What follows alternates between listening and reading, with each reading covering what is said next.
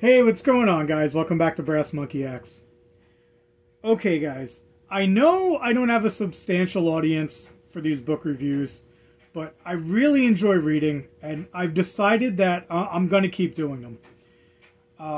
I'm only going to review books on YouTube that I find to be particularly interesting or noteworthy. But if you guys are interested, if you go and check out my Instagram page, I'll put a link in the description below how to get there. You can see all the books that I read and all kinds of other cool stuff that I don't feel like making videos of.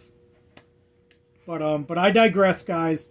Why we're here today is we're going to be taking a look here, and I'm going to introduce you guys to the Survivalist Series by a.american.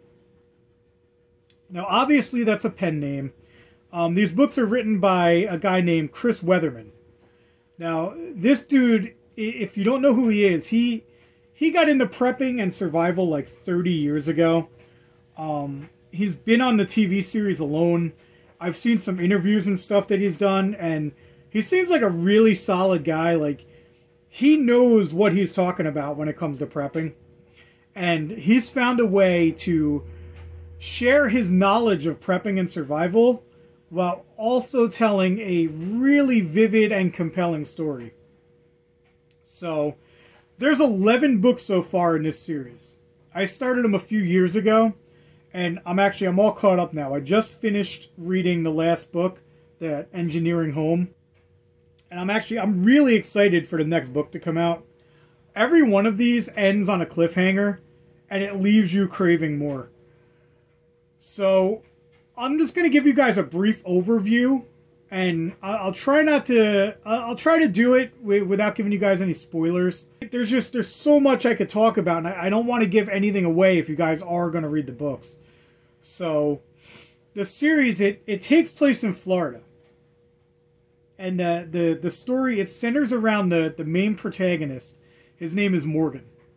And he's basically heading out of town for business when everyone's vehicles just stop working and all of the power goes out. So in book number 1, titled Going Home over here, it's all about Morgan getting back home to his family, and they're more than 200 miles away. So obviously Morgan makes it back home. That's not much of a spoiler there. But this entire series, it basically follows Morgan, his family, and his friends as they attempt to figure out how to not only survive, but to thrive in a world where shit has officially hit the fan.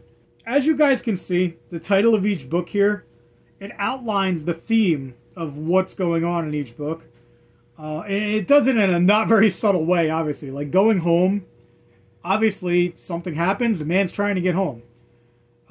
Escaping home, they're escaping home for some reason. You'd have to read the book to find out. Again, resurrecting home. They're obviously going to be rebuilding things. Enforcing home. Home invasion. It very clearly lays out what's going to happen in each one of these books. The story it's a very well-written story. And you can actually... You feel like you actually know the characters almost. Like you're right there with them. It makes you think like, shit, man, what would I do in this situation? Like, how would I have solved these problems? The scenarios presented in the series are all things that preppers like myself, and I'm sure you guys out there, you sit around and you run through similar things in your minds while you're daydreaming at work and stuff.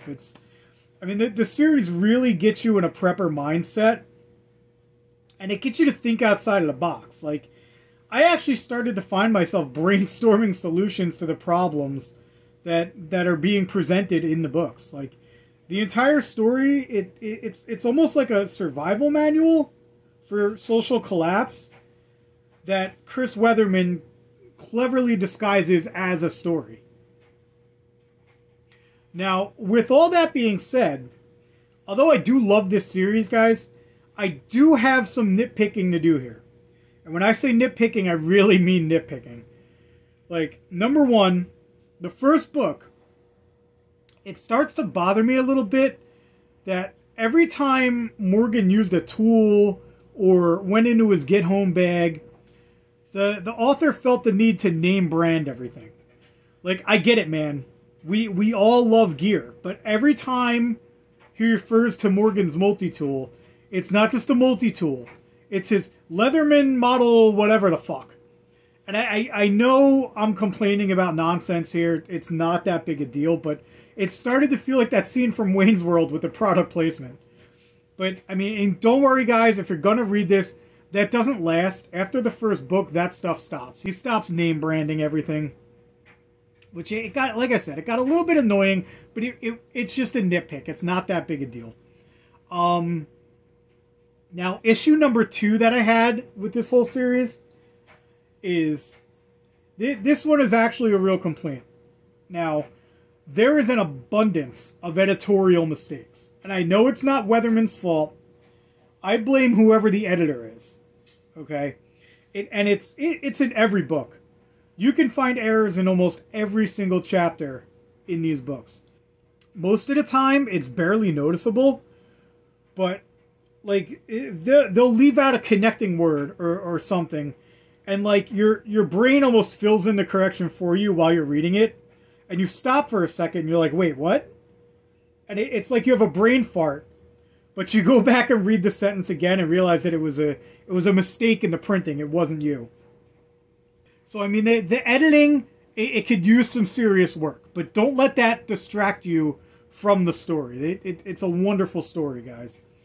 And my last nitpick that I have here is... It isn't really a nitpick. It's just that some of the scenarios that this group gets into and some of the ways that certain things are handled are just a bit, let's just say, far-fetched. Like, they get into some fantastic situations that would most likely never happen in real life. But in defense of the series, it is a fantasy about societal collapse. And as long as you realize that you are reading a fantasy, it's not really that big a deal. It takes a fantasy situation and it puts it into such vivid and practical terms that it makes it so damn plausible. And like I said, you can literally picture yourself in the story. And you can picture yourself having to navigate the scenarios as if these things could actually happen in real life. So to sum it all up here, guys, if you are a prepper, if you are a survivalist, if you're just into apocalyptic type stories, I could not recommend a better series, guys. My one thing is, though, however, I recommend purchasing all 11 books in one shot. Because after you finish reading the first one, you're not going to want to wait for the second one. You're not going to want to order it on Amazon. You're not going to want to wait a couple of days. Do yourselves the favor and just buy all 11 at one time and read all of them. Even if it takes you a month to do it, 2 months, whatever, make sure you have all of them on hand. Because once you finish one, every one of them leaves you with a cliffhanger that you do not want to wait to start reading the next one. So, with that being said, guys, thank you very much. I really appreciate it. Again, I know you guys aren't really into the book reviews, but this is something I really enjoy and I really want to do. So, thanks for watching, guys. I appreciate it, and we will catch you next time.